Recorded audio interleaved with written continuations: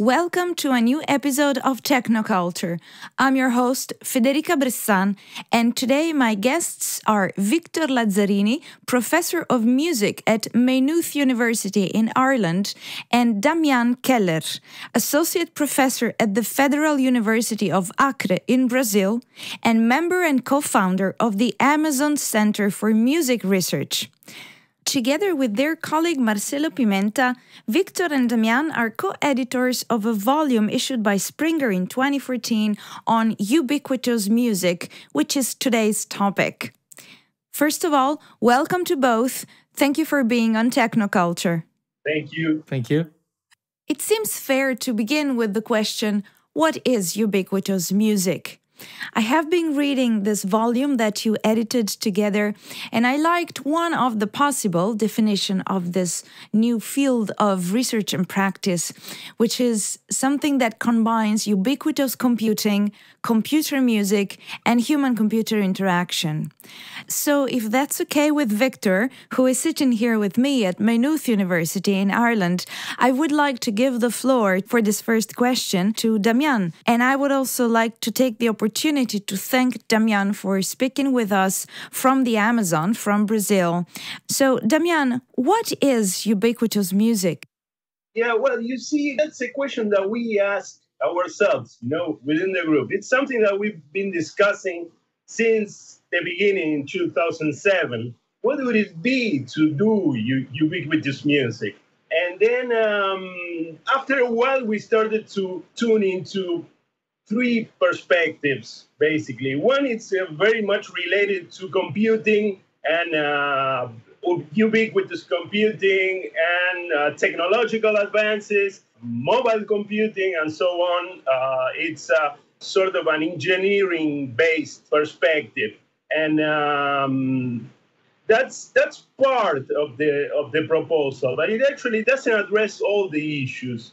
Another part of the proposal is the idea of very intense social interaction. And strangely, we see a very strong component in Brazilian education movements. And there is one of our partners, Helena Lima, who works at the Federal University of Rio Grande do Sul, south of Brazil. She's been doing great work with teenagers, and she was very much influenced by a figure of the educational movement, Brazilian educational movement called Paulo Freire. And this idea, his idea, and the idea that Elena has been developing is the idea of a dialogue or a dialogical approach. So that part of the component of the UbiMuse approaches, it's kind of centered on educational applications. But there is still a third component, which is related to artistic practices. And we've been mostly dealing with that actually before the start of UbiMuse. And we call that, with Victor, ecologically grounded creative practices, which relate to an idea of a very strong relationship between local resources, environmental, environmental cues, environmental elements, and what people do in their aesthetic decision-making. And this also ties into the idea of everyday creativity, or the idea of using what there is actually in the environment and around us to do creative stuff in music. So I would say that there are these three basic lines, but of course, it's something that's dynamic. So we don't really have a final answer to what UbiMuse means.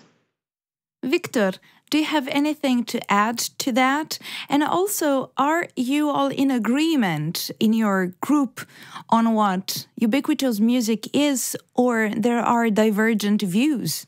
No, I think for the very nature that the question of ubiquitous music is open and it's not, let's say, close to a certain set of definitions, there's no way of disagreeing with the position of the group. I mean, there are a number of things that come into play in this.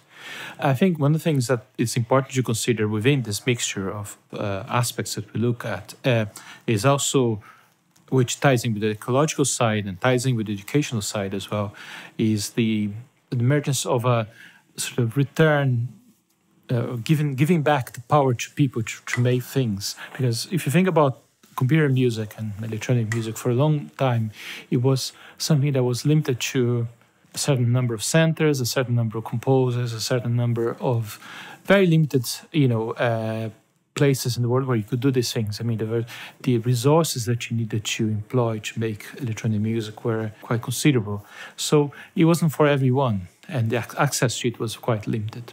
So with the emergence first of the microcomputer and then the technology becoming more approachable by sort of ordinary people, you start seeing this process of this becoming a little bit more available or approachable by a number of people. And I think this continued. I mean, this is something that happened maybe 30 years ago, but this continued on to what we have here, which is kind of what we can describe as the make movement, the DIY approach to making music and to sort of repurposing technology for the needs that you might have. And this gave another level of possibilities for people to make music. It gave very interesting possibilities for people to make different types of music, which they couldn't do in the past. And the whole concept of instrumentality has completely been turned in its head. So I'd say, so there is a constant expansion of the concept of instrumentality. So I guess it started off with electronic music, the idea of the studio becoming an instrument, and then with computers becoming instruments, musical instruments, and you being able to use microcomputers to make music. And now you just make music with any small devices that you can make yourself and purpose yourself for this. And this then becomes part of the environment that you are trying to work with. And then in addition to this, you have then the ubiquitous nature of networks, for instance, the internet being present, and then being able to have non-local connections, not through very complex setups, but very simple setups. You might have a little device that connects you to somewhere far away, and that allows you to do some sort of interaction over the distance. So I think that's one of the important points about the concepts of ubiquitous music, is this democratization of technology and of ways of music making. So it's not limited to the very few who can have access to it and the ones who have training in music. It starts becoming approachable by a much greater range of people, allowing you a much greater range of possibilities. Because ubiquitous music doesn't just have a social aspect, but there's this concept of lowering the threshold or even breaking the barrier that keeps more people from doing music. Speaking of this, Victor, can you talk a little bit about transparent user interaction? Yes. So what you want is to develop means in which the use of technology is not a barrier to making music. So that it becomes quite a natural way to approach making music, that that you don't feel that there's anything special. In fact, that you're using a computer or using a little device, or that you're not using it at all, and that sort of neutralizes the technology to make it transparent. And by doing that, then you start allowing a much more expressive and less sort of less stuttery approach to it, because one of the things that technology does to people is just to direct their focus in one way, in a number of ways, but in sort of in very definite ways, and that might not be natural for their expression. So the possibilities that exist now with the different ways that we can interact with devices, and you can talk about touch screens, but we even can talk about non-touch surfaces or non-touch interfaces. But not only that, the fact that these things are much more flexible and available at the level and that they weren't before. Is it fair, Damian, to say that ubiquitous music is not about the sonic output? I mean, not only about that. It's not that I hear a music and I say, aha, that's ubiquitous music, like it's a genre with a specific sound. This is more about an approach to music making. Yes, definitely. I think a common thread of the different approaches that we have within the field is that people are worried about how to enable music making, not only what the result is important, and a good artistic result is something that every one of us has in mind when we deal with this stuff. Even actually, there is huge criticism going around, like people, for example, like Barry Truax, that say that we are kind of lowering our standards of listening by sharing bad quality files on the internet and so on and so forth, right? So that's one issue. It's one aspect, but I think the most important aspect that we can, or not the most important, but the common aspect, the common thread is actually how to enable people to make music. And then after that, after we solve part of that problem, which is a huge problem and it's not possible to solve completely, then we start asking, okay, so did you like the experience? Did you like what you got? Is this good enough? And then we get into the creative or the creativity assessment aspect of the proposals. That's why many of our projects have a very strong empirical component. We are not only interested in actually implementing tools or dealing with tools, but also knowing how these tools impact daily life, like what people do every day and how they deal with music every day. Which is where research meets practice in ubiquitous music. Speaking of which, do you design new hardware, like new devices, or you mostly use existing devices like the smartphone? And do you design new software interfaces for these devices or others? Okay, so many of us are building new ways of dealing with musical interaction. As Victor said, musical interaction was, and it's still being thought as something for musicians, exclusively for very good musicians. And that's something that we'd like to break down and expand, and something that we like to get away from. So musical interaction is one aspect, and therefore we end up dealing with new approaches, not only to come up with musical products, but also with ways of deciding, making aesthetic decisions. And one way of doing that is dealing with what we call metaphors for creative action, which are actually ways of dealing with musical and social issues in interaction that can be applied to many different contexts, devices, implementations, and so on and so forth. So we've been carrying out these proposals for like several years and doing different sessions with people with different profiles and characteristics, and trying to come up with data on what these people say, how these people feel, and what the musical results are. So implementing new stuff is one part of the deal, but also knowing how this new stuff impacts the musical activities and the musical approaches that people take. That's another part of the deal. Yeah, metaphors are very important. In fact, it's something that I've been using forever. You know, whenever you speak about music, you always use metaphors to try to explain something for which you don't have words. So, to give you a simple example, whenever you talk about notes or pitch or scales, you're always talking about going up or going down.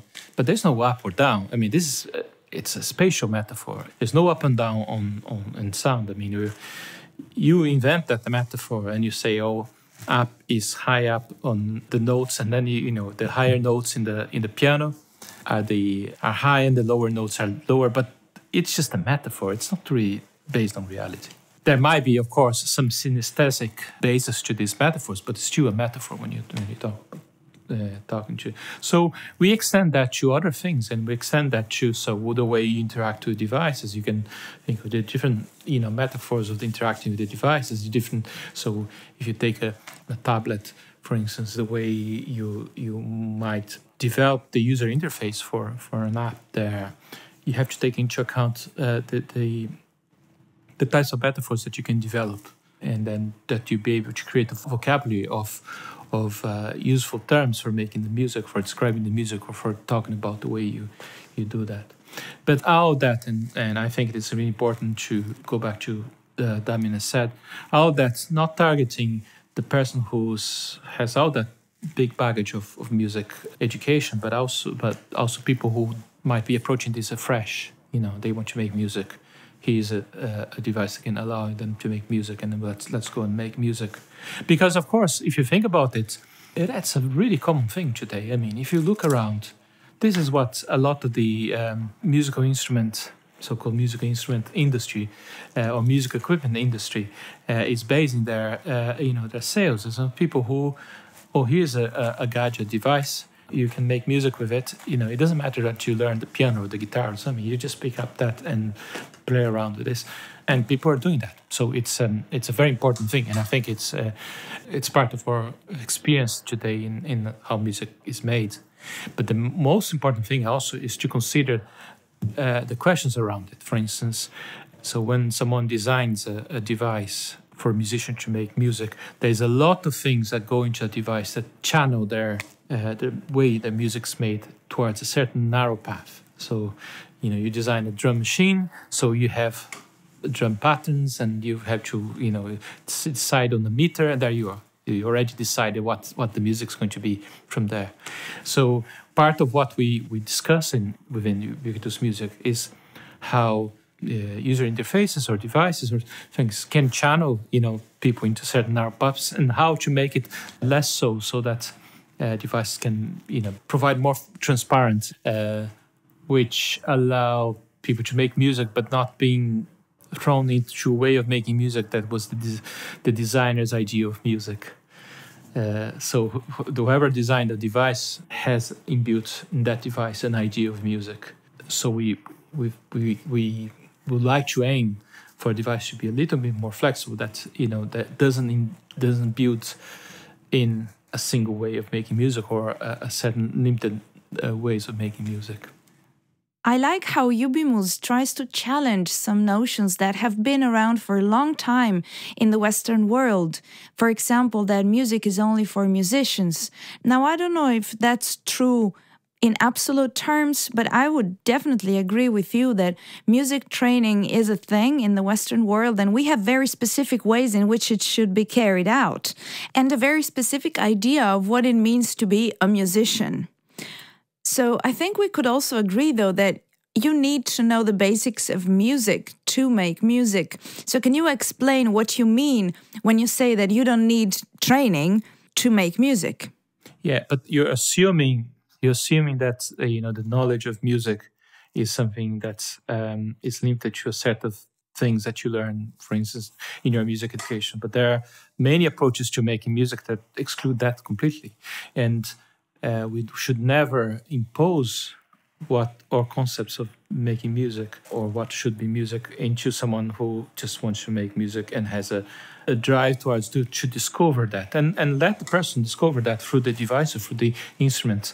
If the device or the instrument or the means of making music that the person has found is flexible enough, is rich enough, then that person will be able to find a way through that, a route through that may be completely independent from the way we have learned music in the past. So I think that's definitely learning to make music, but it's not necessarily our learning, or the way we were educated.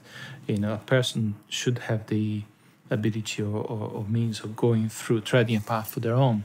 And you also have to think about the different levels of attainment. I mean, if you want to be a concert pianist, there's a certain level of attainment that is expected within that very limited, very narrow way of making music. And then you have to put in a lot of time to dedicate it to do that, and then possibly not be successful because it's so it's such a limited way of making things. But someone who wants to make music, but wants to make music in a certain way, doesn't necessarily need to put in all that time. And or maybe it will eventually accumulate to make to become part of their life, of the sort of daily activities, and that will build up amount to quite a bit of music making, quite a bit of practice. But we don't know. Maybe Damien has something else to say about this. Yes, actually, the availability of means and of technologies and ways of dealing with sound, they bring into play the possibility of coming up with different ways of thinking in music and of understanding what music means, right? So what we are dealing with is actually a potential for creativity. We are dealing with something that's actually not already done, but something that might happen during the experimentation and during the dealing with the tools or dealing with the interaction and dealing with the activities. There will be moments in which people doing the stuff find out ways of coming up with solutions for specific problems that we didn't think of. That happened to me, for example, when doing this metaphor called time tagging. It's actually we use cell phones and tablets, and the idea was that you can press these stripes that you have on the tablet, and then you trigger sounds, and then you choose the sounds that you want to deal with, and you do that in the moment, like real time. So the usage that we thought of was, okay, one user, one tablet. That was the intention. But then we gave it to a group of non-musicians, and they started sharing the tablets and doing stuff while they were doing the music. They were sharing the devices. So that changed completely the relationship with the tool and the actual result of the activity. So this is a very simple example, but it's something that we need to keep in mind. As you said, Victor, we cannot predefine the way that people will make music. People will decide on their own how they want to deal with sounds and so on. Damian, I know that besides being a scholar, you're also a creative artist and you make performances and installations. How do the elements of Ubiquitous music come together, manifest themselves in one of these works that you do?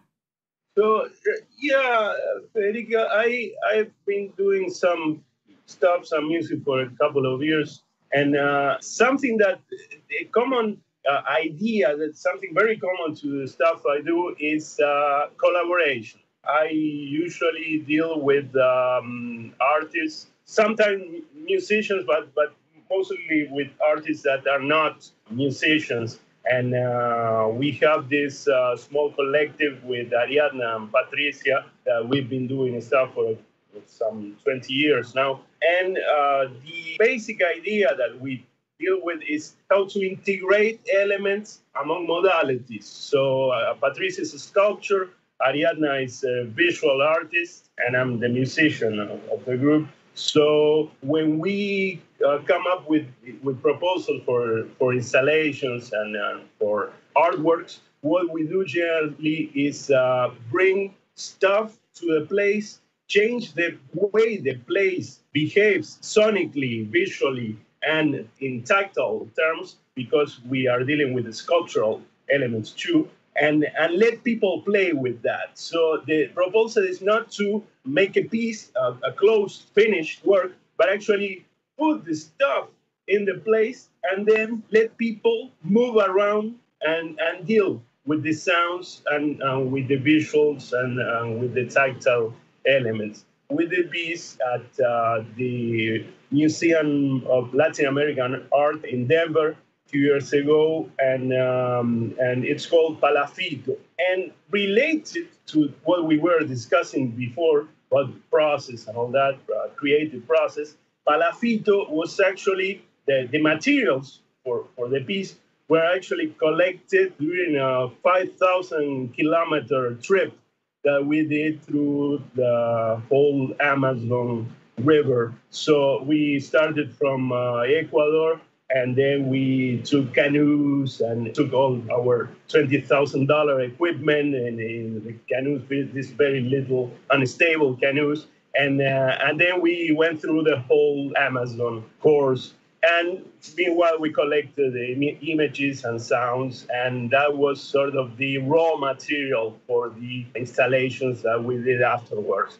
So the process, the actual being in the place, in specific places, and bringing into the materials of the place is one of the key ideas, the key artistic proposals that we have. And that was sort of translated into Ubiquitous, into the idea that we could use local resources for aesthetic decisions. So in the example that I was given before of time tagging, the idea of time tagging is actually using environmental cues to decide where you want to put your sound or how you want to deal with your sound. So there is a very close relationship between the local moment, the local materials, and the aesthetic decisions. And going back to the installation, to the Palafito proposal, there is also the idea that people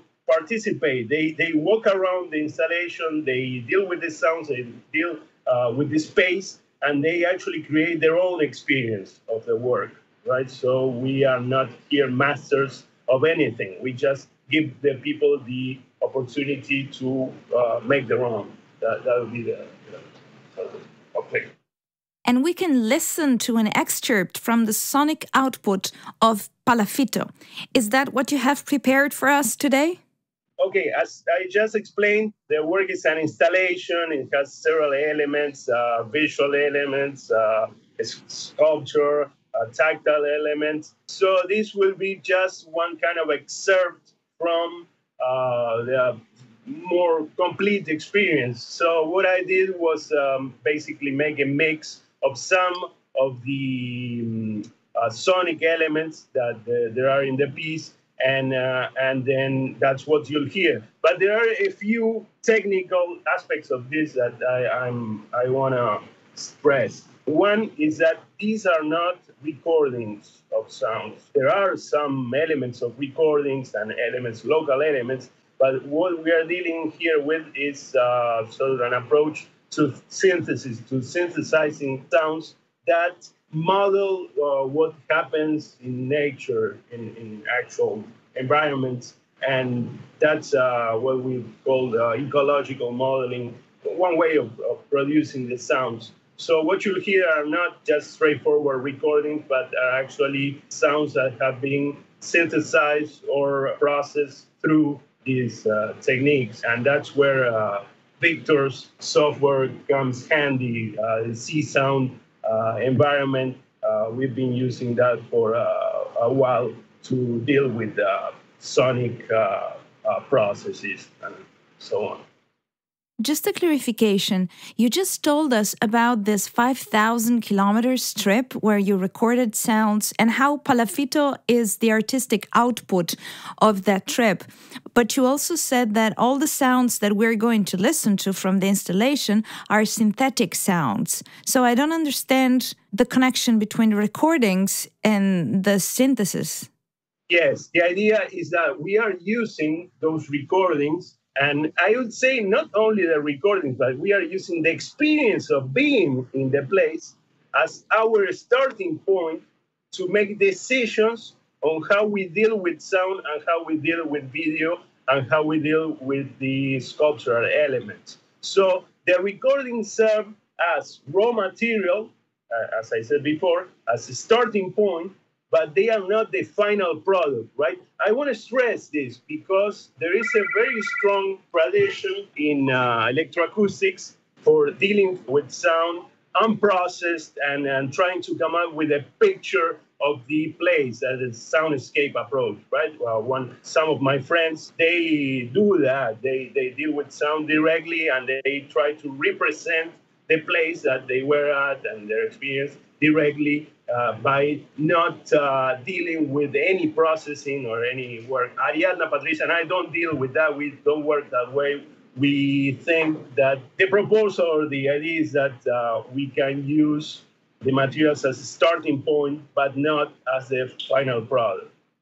So, what we are about to listen to is a possible sonic output of the installation, which uses synthetic sounds inspired by the trip, both the sounds and the experience of being there. Exactly. Very well. So, here is the excerpt from Palafito.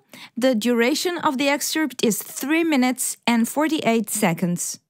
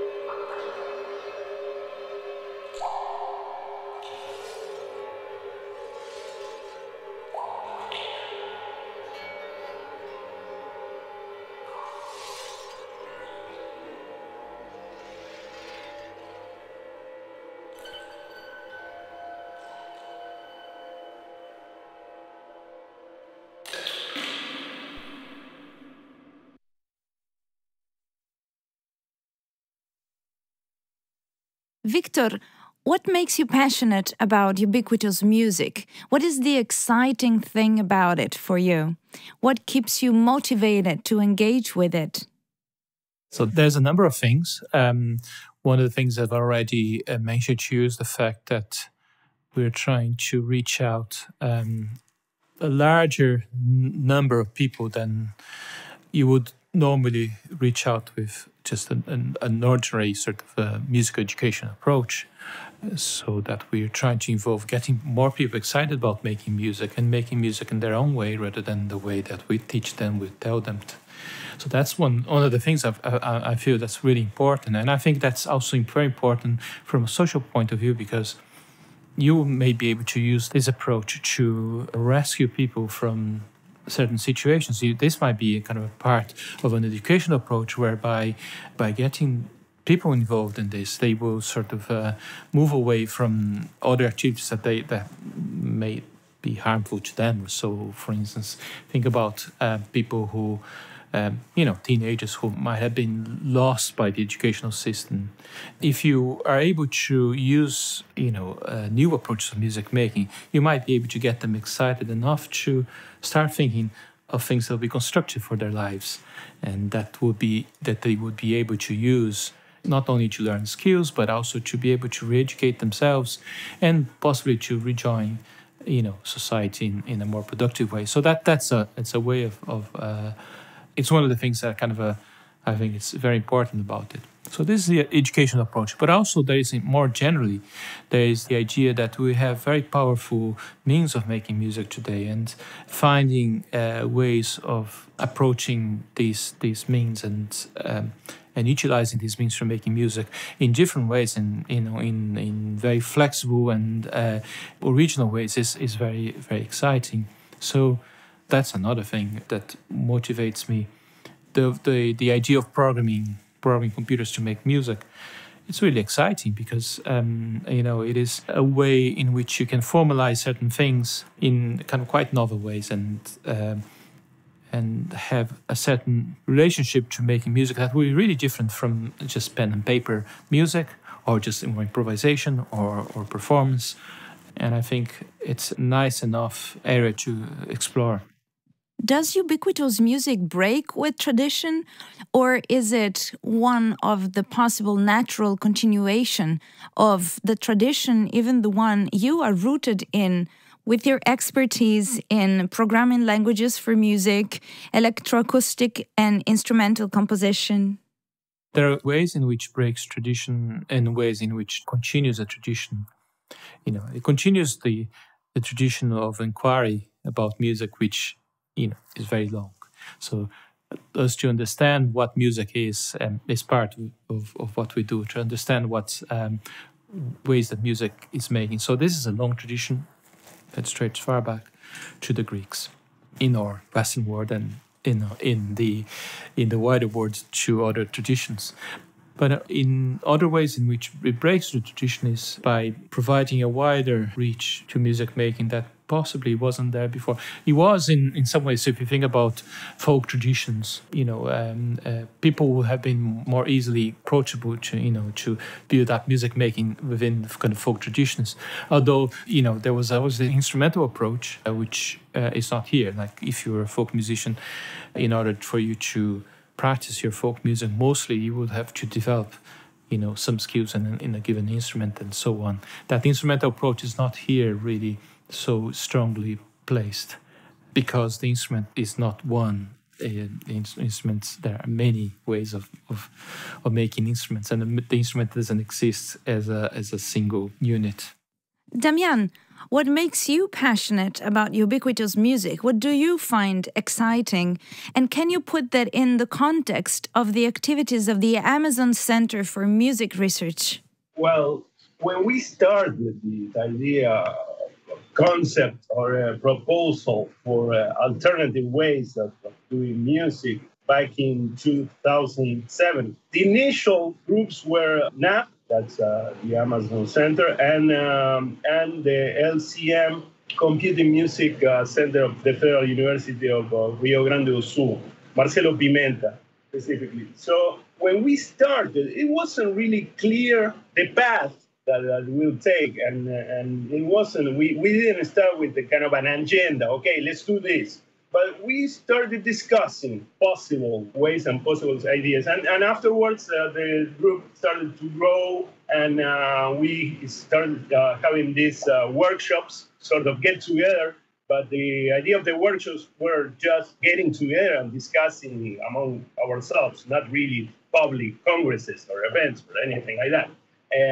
After a while, the thing grew, and then we saw that it was actually possible to apply some of the concepts and ideas that we were discussing to very different contexts. Here in Acre, in the Amazon, it's a really nice opportunity for development and for alternative and to come up with solutions for specific problems, but there is very little support for research. So that meant that we had to come up with solutions and ideas and proposals to deal with very basic problems. One issue, for example, is what do you do if you don't have an electroacoustic music studio? So one possibility that we dealt with was doing our experiments anywhere, in the mall, in the street, and so on and so forth.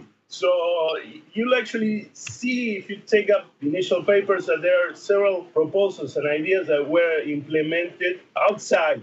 And the idea of dealing with music making in contexts that are not for music, that's something that's intriguing. And also dealing with the problems regarding the different profiles of the participants. For example, some of my students decided to go into a place for people that have deficiencies, very, very serious cognitive deficiencies. And strangely, they came up with very interesting results and very engaged activities and results. So those are things that I think have very strong potential. I'm curious to know what will happen when we start applying this to several different contexts and so on. Is it fair to say that we are at the dawn of a new era, not just for music making, but more in general for ubiquitous computing and smart materials, like a new way for humans to interact with their environment, where also they design their environment precisely with new technologies, with some intelligence built into them? So if you agree with this statement, Victor, could you give a vision for the future in ubiquitous music, in music making, in 10 years from now? Well, I don't think that we're at the beginning. We're at the in the process. That we already have come a long way within this field. I mean, and as I keep stressing that this has a long tradition in some ways, and there's a constant break of traditions as things develop. But it's really hard to say what's going to happen. One of the things that we are very concerned about is, what is the impact on the environment of all these things that we have been doing. So there is a concern that by making music with electronic devices and making music with certain devices, we are not, contributing in a sustainable way to the environment, globally. So there is a concern there. But I think that, taking that aside, there is a limit to miniaturization. We will have more and more miniaturization, but there is a limit to that. What I think will continue to happen is that we will continue up to a certain point to have a democratization of means of making music. And the best we can hope is that we are able to contribute to educating people about the environmental concerns, but also about, ways in which people can interact with these new devices, in which make them more active rather than passive. So instead of being receivers of all these things, but they are also people who can also shape the way they interact with music-making devices and also interact with devices in general. And you, Damian, where would you like this field to be in 10 years from now or so? Yeah, that's a hard question. I think Victor had it right on. I mean, I think there are several issues that we have to be careful with. And I think there are lots of excellent opportunities. And I like the way that the group as a whole is moving on and changing the way that we discuss stuff and the way that we tackle problems and solutions. But my feeling is that there is not only a cultural and technological, educational aspect to this, but also there is a geopolitical aspect. which is if we are trying to come up with technological solutions or with social solutions to music problems, how do these solutions impact different places? And the fact that we have people working on these issues, not only in Europe or in North America, but also in remote places like my own place and also in Australia, New Zealand, and other contexts, that gives us an opportunity to deal with issues that are not specific of, for example, urban, highly developed environments. And what Victor was talking about, the impact on the environment, there is also the aspect of the impact on the social context and the activities of people, of music making and so on. And this impact is very different.